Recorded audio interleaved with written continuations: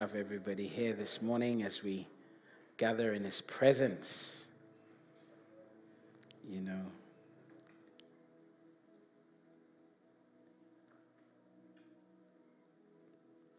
the greatest place to be is to be together with brothers and sisters in the Lord. In the Lord. That's the greatest place to be. And that is where we are this morning. Praise the name of Jesus. Okay, we want to continue with our series on living the spiritual life. We've been looking at Romans 18. If you can get your Bible or your phones, we'll read Romans 8, not Romans 18.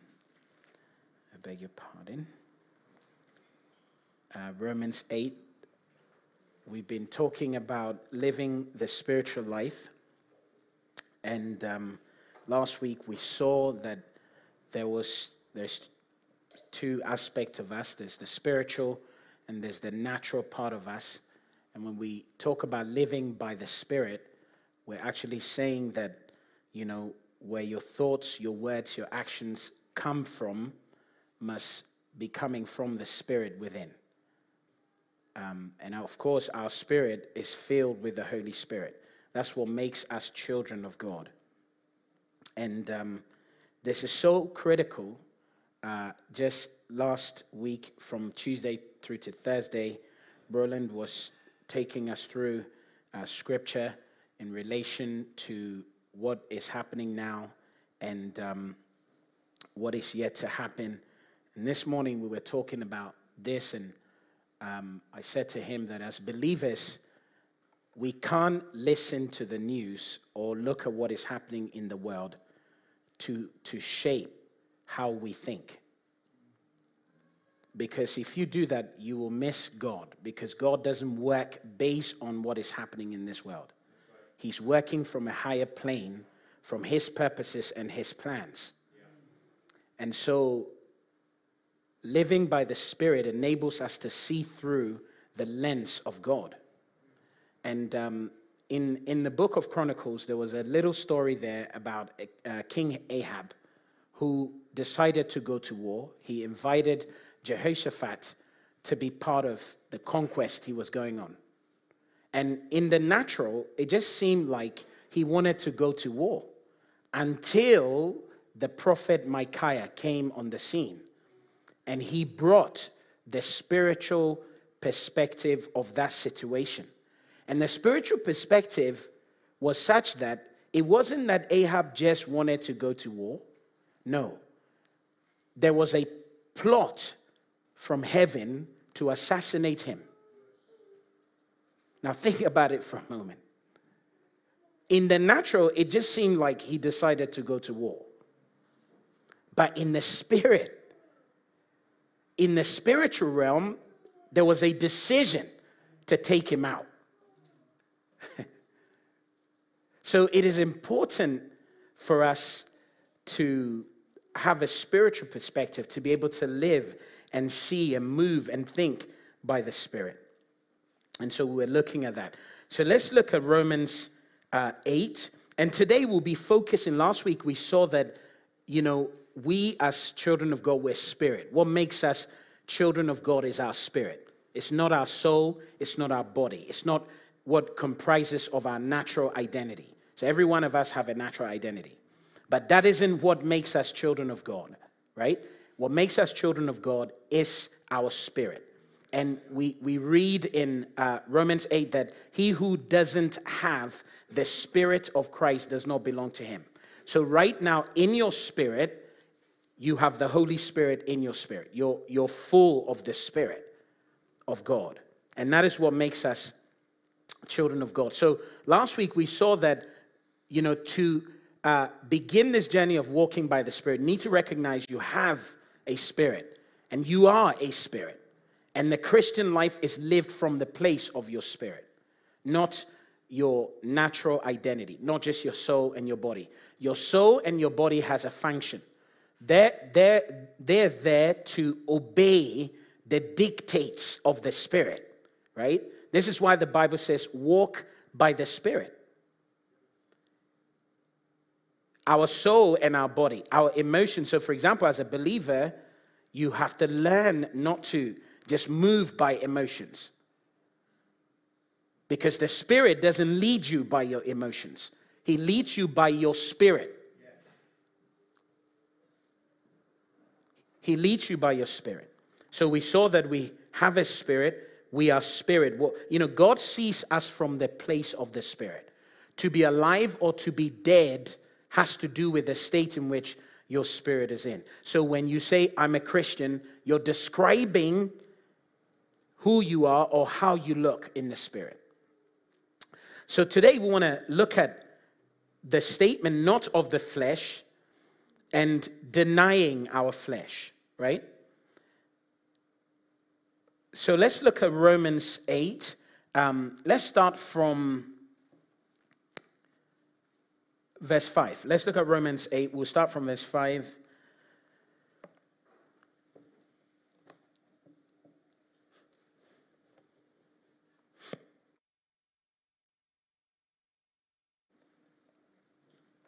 Okay. For those who live according to the flesh set their minds on the things of the flesh. But those who live according to the Spirit set their minds on the things of the Spirit. Meaning that if you are living by the Spirit, your mind, you will be engaging the mind of the Spirit. Right? So remember, there is a natural part of you, there's a spiritual part of you. All those aspects has a mind. There's a mind of the Spirit, and there's the mind of the flesh. Verse 6. For to set the mind on the flesh is death, but to set the mind on the Spirit is life and peace. Anytime you feel restless, it seems like you're not having peace, you're feeling disturbed. You need to check where your mind is. You need to check what your mind is thinking and where your mind is thinking from. Right? So the content and the position of your mind is what will determine whether or not you will walk in the peace and the life of the Spirit. For the mind that is set on the flesh is hostile to God. Wow, this is an incredible statement. Now think about that for a moment. That means as a believer, if you think by the flesh, you put yourself in an opposite position of God. It's using the word hostile. And that's a militant word. That's a word that you use for describing a person and their enemy. And so it shows you how important it is for us to think by the Spirit and not by the flesh. For the mind that is set on the flesh is hostile to God, for it does not submit to God's law. Indeed, it cannot. Those who are in the flesh cannot please God. Verse 9. However, you, are not in the flesh, but in the Spirit. What a statement. Do you know, when you become born again, you don't determine who you are. No. It is the Spirit of Christ and His inspired word that tells you who you are. That means that it doesn't matter what you've gone through in the past. You cannot let your past define who you are. No. Because here is telling you who you are now as a child of God. He says, you, however, are not in the flesh, but in the Spirit. If, in fact, the Spirit of Christ dwells in you. Anyone who does not have the Spirit of Christ does not belong to Him. But if Christ is in you, although the body is dead because of sin, and what does it mean for the body to be dead? It means that it's separate from God. This isn't the body that God intended us to have. So if you leave your body to function on its own, it will always lead you to sin. Always. That is why it's calling this body as dead, because the body on its own will always lead us to sin. If you don't allow your spirit to lead your body will lead you to sin. The body is dead because of sin. The spirit is life because of righteousness. If the spirit of him who raised Jesus from the dead dwells in you, he who raised Christ Jesus from the dead will also give life to your mortal bodies through the Spirit who dwells in you. Verse 12. So then, now again, that statement, so then, is actually saying everything I've said is critical. Because of all that I've said, from verse 1 to verse 11, brothers, we are debtors not to the flesh, to live according to the flesh. For if you live according to the flesh, you will die. But if by the Spirit you put to death the deeds of the body, you will live. For all who are led by the Spirit of God are sons of God. For you did not receive the spirit of slavery to fall back into fear, but you have received the spirit of adoption as sons, by whom we cry, Abba, Father. The Spirit himself bears witness with our spirit that we are children of God. And if children, then heirs, and heirs of God, and fellow heirs with Christ, provided we suffer with him, in order that we may also be glorified with him. That is incredible. Now, I want to draw your attention to the fact that we're not of the flesh. Romans 8:9 says, you and I were not in the flesh. And because we're not in the flesh, we're not of the flesh. And so we don't have an obligation to live according to the flesh. That means that when we have stimuli that comes from the natural aspect of us, we don't have to follow it. Now we are empowered by the Spirit to move in the direction of the Holy Spirit. So we've come to realize that we're children of God by the Spirit indwelling us. We've become new creation. The Bible says old things have passed away, all have become new. Again, where is he talking about? Your spirit. Everything is new in your spirit now. Right? So if you live by your spirit, life is really good. You can enjoy the Lord. You can walk in peace. You can walk in joy, consistent joy, because the joy of the Lord is in your spirit. Now, because we have come to realize this, that we are children of God, we're now spirit, we need to learn how to appropriate our spirit man. The Bible said 1 John 4:17 that we are just like Jesus Christ.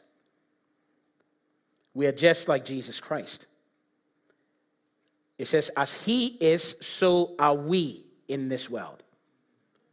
And we must take that. You must take that text and meditate upon it and begin to see yourself in light of who you've become as a child of God. And as he's saying, as he is, so are we in this world. Again, it's not talking about the soul or the body, because we don't have the soul and the body of Christ, as in physical body. We're not Jewish people, right? We're not from the same family. Our mom is not Mary, neither is our father Joseph, right?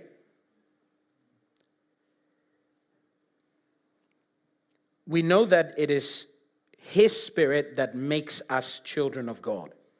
It is the Spirit that enables Jesus to call us brothers and sisters. In Hebrews 1, the Bible says this is why he's not ashamed to call us brothers and sisters. Do you know Jesus calls you a brother or a sister? Do you know, as believers, we don't even think about this.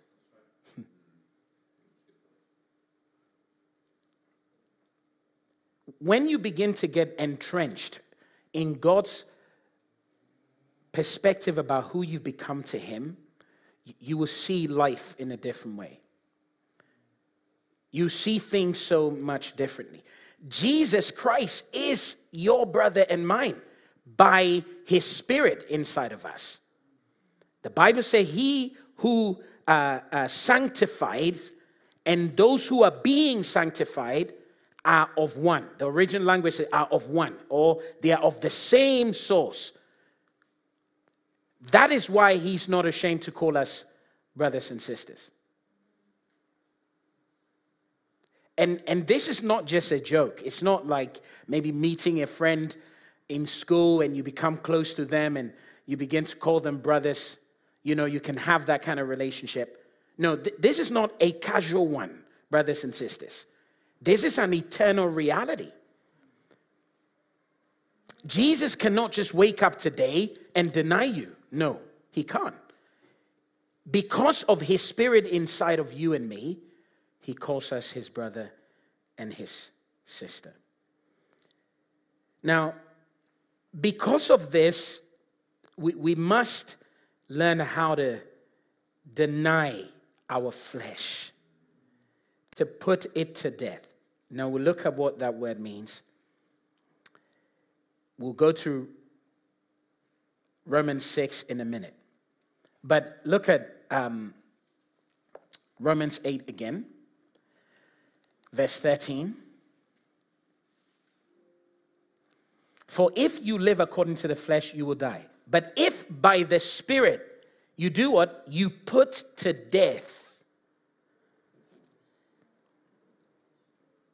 the deeds of the body. You deny the flesh. Now, we read in Romans 8 from verse 5, we see the word flesh used there. Okay? The word flesh, and in this case, is synonymous to the word pneumaticus, natural. Remember last week we looked at 1 Corinthians 2, 14 and 15. Now you have to remember these scriptures. 1 Corinthians 2:14 says, the natural person cannot receive the things of the Spirit, for they are foolishness to him. The natural person. And then 1 Corinthians 2:15 says, the spiritual person judges all things. Right? The natural person cannot receive the things of the Spirit. That's a very radical statement. That means if you just remain in your natural identity, you cannot engage or receive anything from God.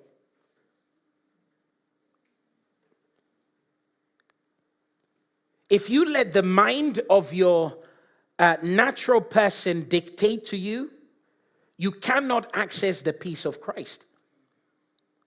So remember, I think 3 weeks ago, I said that I gave the illustration. Maybe someone has done or said something that has offended you or hurt you in any way. If you relate to that person by your natural mind, you cannot express the love of God towards them. You can't.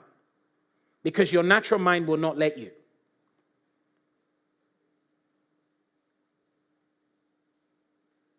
And also, if God was to look at you and I through the lens of the natural, he can't have a relationship with us. 2 Corinthians 5:17 says, God, through Christ, was reconciling the world to himself, not counting their sin against them. And what is God doing? God is looking at what Jesus has done. And through that, he's relating to us. So if you remain in your natural identity, you cannot contact the resources and the blessings that is in Christ. Ephesians 1 says, blessed be the God and Father of our Lord Jesus Christ, who has blessed us with all spiritual blessings in heavenly places in Christ. You cannot contact that when you are in your flesh. You can't. And the reason why the Spirit is calling our attention to this, remember, it's not automatic to walk by the Spirit. No. You have to be intentional. You have to choose by the empowerment of the Spirit of Christ. So the word flesh is the word sarx, right? And again, we want to understand what that means. It's synonymous to our soul. It has to do with our soulish and our bodily identity. It signifies the entire human nature, sense and reason without the Holy Spirit. Flesh, which is carnal, you see it in some of the translation, they use the word carnal, has to do with mere human origin or empowerment. The entire world is operating in the flesh. If you remember the story of Ebow, that's human effort. Let's build a tower to God. We can do this on our own. You know, that's human effort. That's the flesh. And the Bible said that leads to death. Now, the word flesh is generally negative, referring to making decisions or actions according to the self. Remember, the soul gives us self-consciousness. The body gives us world consciousness. So if you just remain in the soulish and the bodily space on its own, and you're moving or making decisions from that place on its own, it will not lead to the same destination as the Spirit leads. This is why as believers we pray about things, right? You know, there are times maybe you might not feel comfortable about something. You can't just assume that it's not right. You know, if God, if suddenly, well, I'm going to say suddenly, I was thinking about maybe some kind of crazy persecution, but let me give you an example. God calls you to go to your neighbor and tell him that, look, if you don't repent, you'll die and go to hell. Now, you think about that message and think, oh, man, that's quite sharp. You know, and you yourself, you're feeling uncomfortable thinking about that message anyway. Now, if that is what God has sent you to do, it doesn't matter how you feel. It is your place to ascertain that, Lord, is this you? And if you get the confirmation, you go and do it regardless of how you feel. I remember when I worked in B Court, one day the Lord said to me, go and speak to the principal, and told me some things to tell her. And she wasn't a friend of mine. So I was just going to go in there and say, hey, God said to me to tell you this. Right? It would be a lot easier if she was in the church.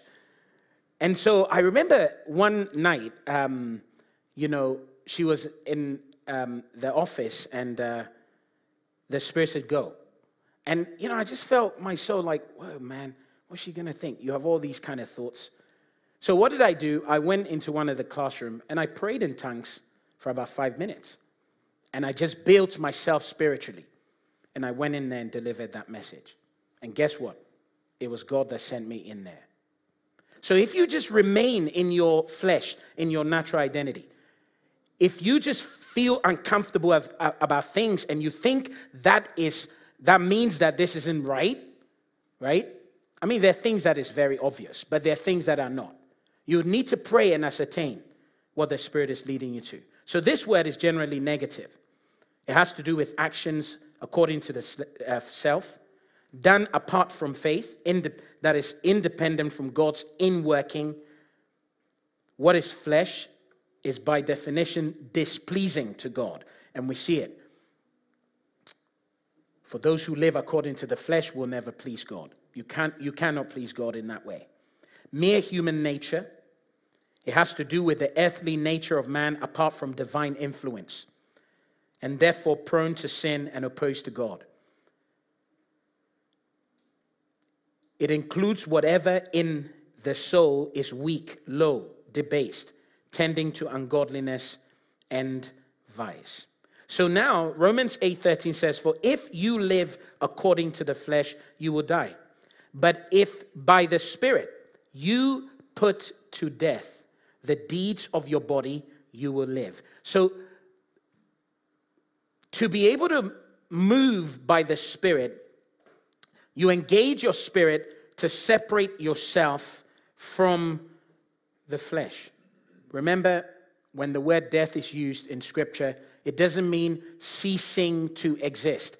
Because in our heads, what we learn from when we're growing up, culture, people are afraid of death because it's almost like when someone died, they're no longer here. One of the powerful illustrations Roland was given from Scripture is that the spiritual realm, the dimension of God, is not in a distant place. It's here. It's right here. Because in the spirit, there's no distance. So when angels are sent, they don't have to travel from like Scotland to Basingstoke. They just appear, right? And so when we think about death, it's not about, look, okay, yeah, I can't see my grandmother anymore. Yeah, you can't see her with your naked eye, right? But she's still alive in a different dimension. So the word death in Scripture has to do with being separate. We're separated. So when someone dies, they're separated. The spirit is separate from their body. So it says that we have to learn to separate ourselves from the deeds of our body. Now, Luke 9:23 says, if anyone will come after me, let him deny himself and take up his cross daily and follow me. If anyone wants to become my disciple, to become a disciple of Christ simply means you're learning to live like Jesus by his Spirit inside of you. You're learning Christ. Ephesians 4 says, this is not how you have learned Christ. So in order to learn how to live like Christ, which is the Spirit in you, you have to first deny yourself, separate yourself from your flesh, and take up your cross daily and follow him. And you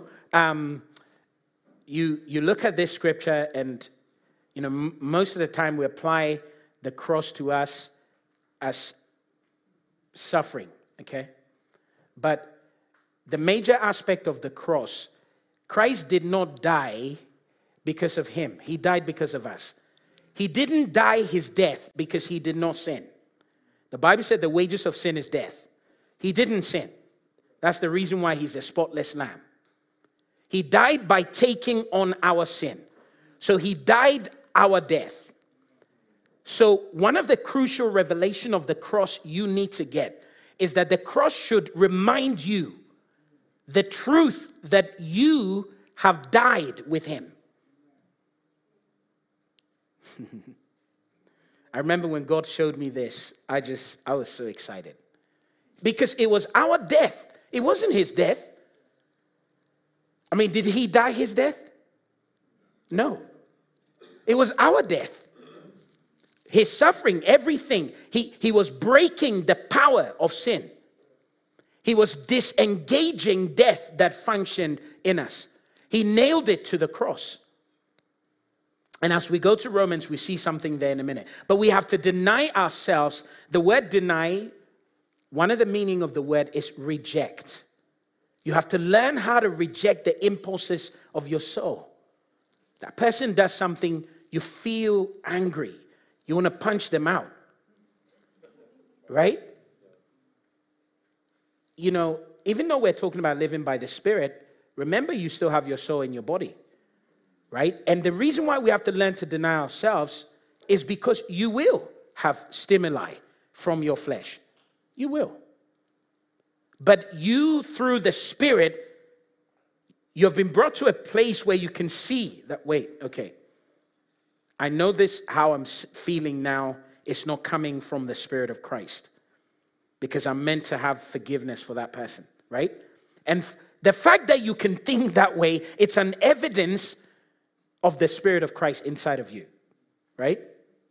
Okay, so we have to deny ourselves. Luke 9:23. Ephesians 4:24 says, 22, he says, to put off your former way of life, your old self. The old self, you have to put it off, which is being corrupted by its deceitful desire. So sin is incubated in your natural identity. Sin always starts in your soul and your body as a believer. So here he says we have to put off the former way of life, your old self, which is being corrupted by its deceitful desire. When Satan comes into your life, he's coming to appeal to your flesh.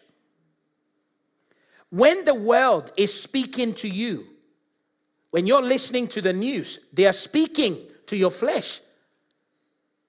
Because they can't speak to your spirit. No. The only way anyone can speak to your spirit is through the Spirit of Christ. 23. He says, to be renewed in the spirit of your mind and to put on the new self, created to be like God in righteousness and holiness. So again, we are supposed to put off our former way of life by putting off the old self, by rejecting, by denying the flesh. Colossians 3 verse 5. It says, put to death, therefore, what is earthly in you. Wow. And you read Colossians 3. Let's look at Colossians 3 for a moment. Colossians 3 from verse 1. He says, if you have been raised with Christ Jesus, seek the things that are above, where Christ is seated at the right hand of God. Set your minds on things that are above, not on things that are on earth. You know, these scriptures, they're going to be so critical for us, brothers and sisters, in these last days. I mean, if you study scripture, you study the book of Revelation, the things that are going to happen in the end times, there'll be massive destruction here on earth. You know, there'll be so much chaos. A lot of people, a lot of human beings will die. There'll be all kinds of problems. Now, if you don't learn how to utilize the mind of the Spirit, because there's no middle ground, right?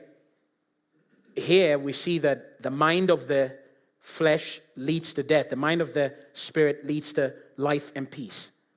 And do you know, we are supposed to be walking in peace in the midst of chaos. And there will be chaos. That's why the Spirit has given us this. The book of Revelation is there to show us, together with other apocalyptic literature and all the eschatological things that Bible has given us, things relating to the end. It is to prepare us. When Jesus in Matthew 24 was teaching his disciples, he was preparing them for the chaos. He actually said, look, some of you will be killed.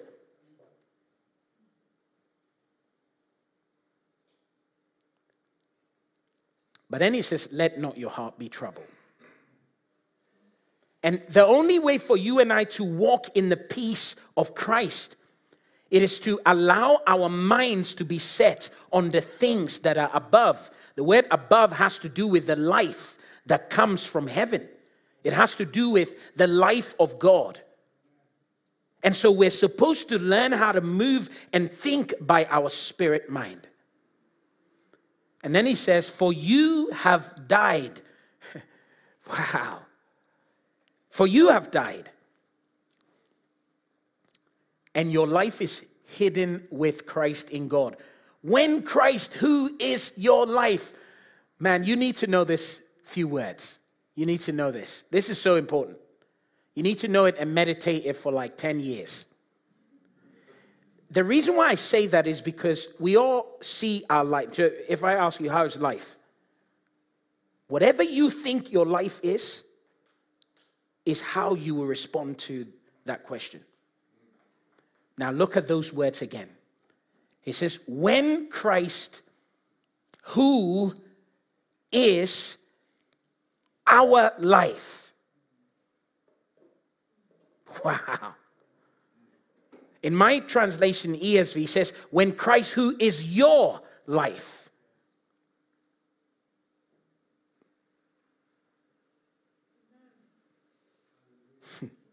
Now you want to know this, man. You want to see this. You want to wake up every morning and see the life he has given to you and me. Do you know, our life is not about all the things that we get involved in. No. Because all those external things, the Bible calls them transient or temporary. They're all passing away.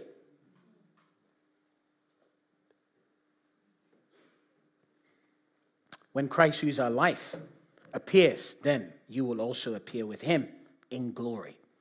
Verse 5 says, so because of all this, we have to put to death, therefore, the deeds that are earthly in us.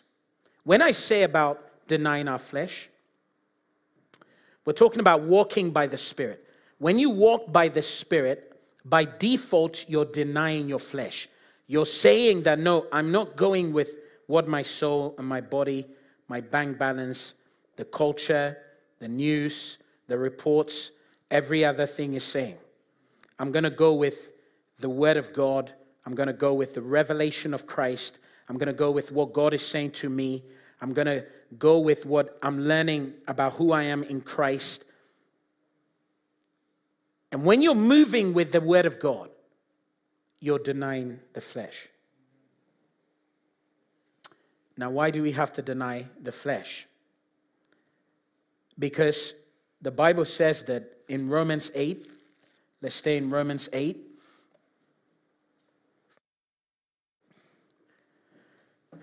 Why do we have to deny the flesh? For those who live according to the flesh set their minds on the things of the flesh. But those who live according to the Spirit set their minds on the things of the Spirit. Verse 6. For to set your mind on the flesh is death. We have to deny our flesh. Because if you don't deny your flesh, it will lead to death. Meaning that you will be prevented from experiencing the life-giving aspects of the Spirit of God. Remember the peace of Christ. Jesus said, my peace I give to you, not as the world gives. So in this case, look, if your head is buried in the world, I can guarantee you can never walk in peace. You can't, even as a believer. If your mind is entrenched in all the problems that is going on in the world, all the problems in your own life, you cannot walk in the peace of Christ. Because what you're doing is you are moving by the mind of the flesh, not the mind of the Spirit. Because where is the mind of the Spirit? Above. The mind of the Spirit thinks from God's perspective, always. And we know we have that mind because we have the Spirit of Christ in us. So, number one, we deny the flesh because if we let our flesh rule us, it leads to death. The Bible said that the law of the Spirit of life has set us free. Why do you deny the flesh? Because you're free. He says the law of the Spirit of life has set us free from the law of sin and death. Do you know you're free from the influences of your flesh? We're free. Romans 8:1 says it. You're free. And then that's the reason why he says that we don't have an obligation to live according to the flesh. We don't owe the flesh anything. We don't owe the world anything. We don't have to be like the world. We don't have to think like the world.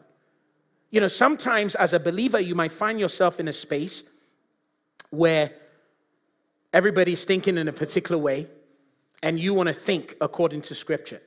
You don't have to feel pressure. No, because you're a different person. You are not of the world. Jesus said, I am not of the world. They are not of the world just as I am not of the world. We are not in the flesh, Romans 8:9. We're in the Spirit, right? And we are free. We are not the people of the flesh. Now, let's go to Romans 6:1 and we'll answer this question. How do you walk in? How do you deny your flesh? How do you deny your flesh? Okay? How do you deny your flesh? There are some incredible factors that we need to consider. There is an issue here that I want to draw your attention to. The issue is that Christianity is not about what we do, but rather what has been done. This is why Christianity is a life we live by faith in who Christ is and what he has done.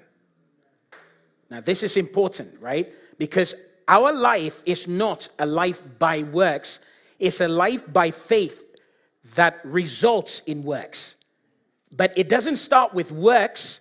It starts with faith in what Jesus has done. So Christianity is not about what we do, but rather what has been done. In other words, Christianity is living your own benefits, right? And whose benefits are you on? Jesus Christ. So the psalmist said, bless the Lord, O my soul, and forget not any of his benefits. And then he starts, who forgives all your sins.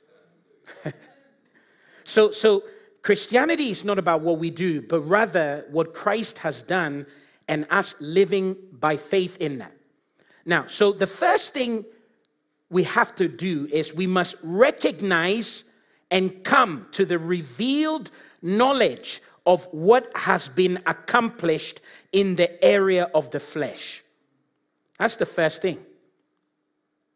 To deny your flesh, you have to first recognize what has been done to the flesh. And 2 Corinthians 5:14 says, we have all died to our old self. Number one. Colossians chapter 3 verse 9, he says, do not lie to one another, seeing that you have put off the old self. So we have to first recognize that Jesus has nailed that old self to the cross. One of the translations said, do not lie to each other, for you've gotten rid of the person you used to be. But you know something? Most of us do not believe that. Do you know we don't believe that? And do you know why we don't believe that? It's because of our natural identity. Because we have memory, right? You have memory of things you did yesterday. You have feeling, well, I've always felt depressed. The Bible said, if any man be in Christ, they are new creation. And old things have passed away. And all, it didn't say some, he says all have become new. And so the first thing is we must recognize what has happened to our flesh. Romans 6 from verse 1. We'll finish with it. Let's go to Romans 6 from verse 1. What shall we say then? Are we to continue in sin that grace may abound? By no means. In other words, are we to continue to live in our flesh? And then he asked the question, how can we who died to sin live in it any longer? Wow. He's asking a question. How can you died with Christ. We read in Colossians, we have died with Christ on the cross. He says, how? Think about it. You come and you'll think, oh yeah, man, I'm struggling with this sin. And Paul's saying, how can you who have died to sin live in it any longer? And then he says this. Now, remember one thing I said a few months ago, that the rest of our Christian life is about knowing. It's about knowing, not just having. Because Peter says, according as his divine power has given unto us all things that pertains to life and godliness. And Ephesians 1 says we have all spiritual blessings. So the rest of our life is through the word of God to discover what we have. So Paul here says, verse 3, do you not know? So remember, the first key to denying yourself is about knowing what has already happened to your flesh and believing in it. Do you not know that all of us who have been baptized into Christ Jesus were baptized into his death? Now listen to this. Verse 4. Look at those three words. Think about those three words. You were buried.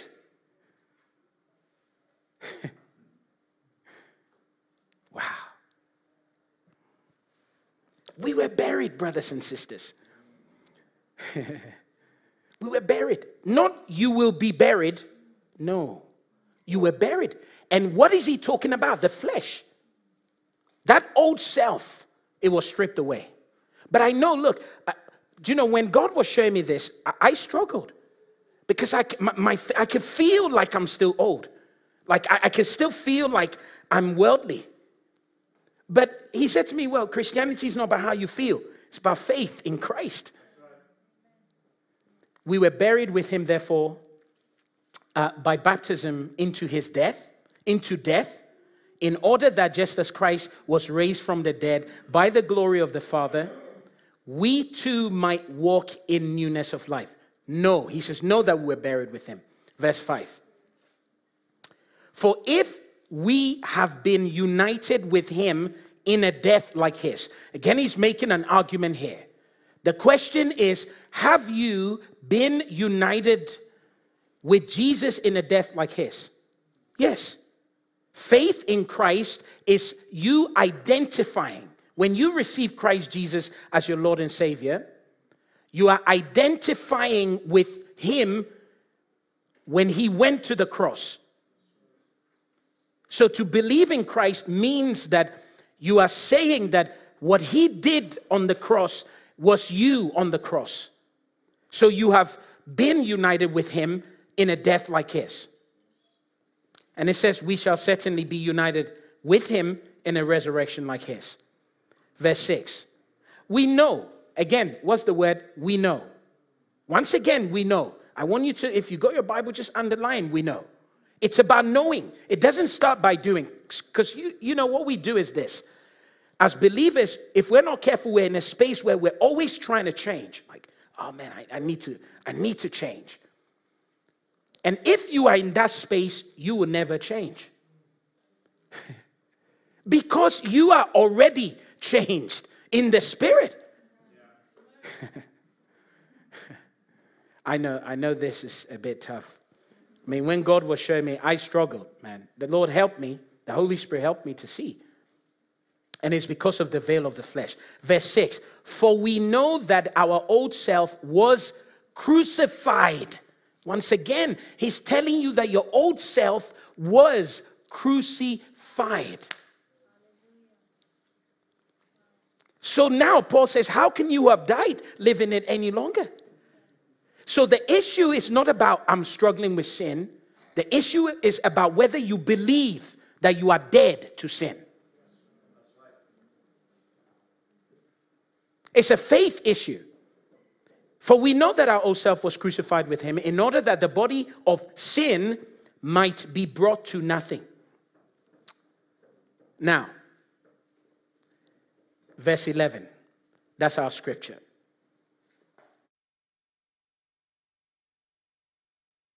Verse 11. So look at that word. He says, so you also must do what? Consider yourself dead to sin and alive to God. Do you know, if you have any problems, man, every one of us, we have the flesh with us. We're all going through some kind of sanctification. But you will never succeed by works. You cannot do anything about your flesh. You can't. If you could, Jesus Christ needn't come. So he had to nail it and disengage it, and you have to learn to deny it by considering yourself. And you know, I remember in my thoughts when I was figuring this out, I said to the Lord, man, Lord, this feels like me pretending I don't have an issue. And the Holy Spirit said, yeah. No, because your mind, your natural mind will make you feel you're pretending. But you need to stick with the Spirit and deny, reject your flesh. And how do you do it? By reckoning. The word consider means to count, to charge with, to decide, to conclude. The bottom line, to consider. To consider. How do you deny your flesh? By considering yourself, by agreeing with the Spirit of what Christ has done. Other than that, you know, we go in cycles because we're always trying to change. You can't change your flesh. You can't. You need to get this. No one can change their flesh. No. Why? It's because Jesus had to die. Because the flesh has to die. God did not renovate us.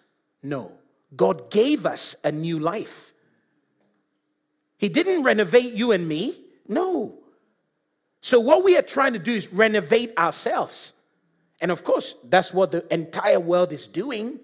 They're trying to become better people. No. God didn't come for us to become better people. He came for us to become new people. A new creation, that's what it says, right? So how do we deny ourselves? By first recognizing that, wait, this thing that I seem to struggle with, Jesus has already killed it. And that is not who I am. So by faith, I believe that I am new. And then you begin to put that into practice on a daily basis. Amen. Let's be on our feet. That's all I got. Okay. Let's just lift up our hands and thank the Lord for what he has done. Denying our flesh starts with thanksgiving because he's already done it for us. We sing about the victory of Christ, the victory of the cross, and it was victory over our sin. It was victory over the flesh. It was victory over the old person. Old things have passed away. So that is the reason why Paul says we don't owe anything to our flesh. You know, sometimes we feel, one day the Spirit asked me the question, how do you break free from something that you've seen yourself do it over and over again? And I thought, like how? And he says the only way is faith. Christianity, the Bible said the kingdom of God is for children. What I'm saying, on one hand, it's a little bit difficult. But if you can think with childlike faith, you can receive it. It says, consider yourself. I mean, do you know kids are good at pretending? And for a flesh, if you begin to walk by faith, your flesh will tell you, man, you're pretending. No, we're not pretending. It's true. You and I, we were buried